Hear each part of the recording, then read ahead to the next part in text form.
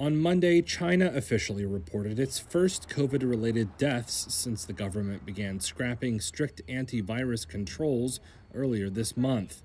Though the National Health Commission only declared 2 deaths, they were the first reported since early December, and fed into worries this could be the start of a grim trend as the virus rips through the country.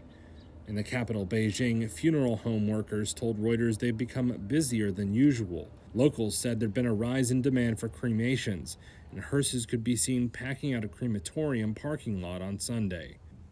However, Reuters could not immediately establish if these deaths were due to COVID-19. For now, residents said they weren't too worried despite the surge in infections. It can't be avoided. If you get it, you get it. If you're infected, it depends on the individual's health whether you are well or not. We try as far as it's possible to not spread it to the elderly and children. That's all I can say. Officially, China has suffered less than 5,240 COVID-linked deaths over the pandemic, a tiny fraction of its 1.4 billion population and very low by global standards. The National Health Commission did not immediately respond to Reuters' questions on the accuracy of its data.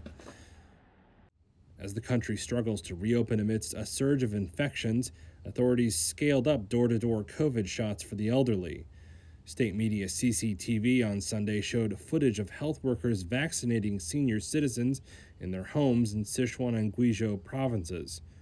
Officially, China's vaccination rate is above 90%, but the rate for boosted adults drops to under 58%, according to government data. With COVID curbs lifted, health experts warn the country could be left with over 1.5 million deaths from the virus.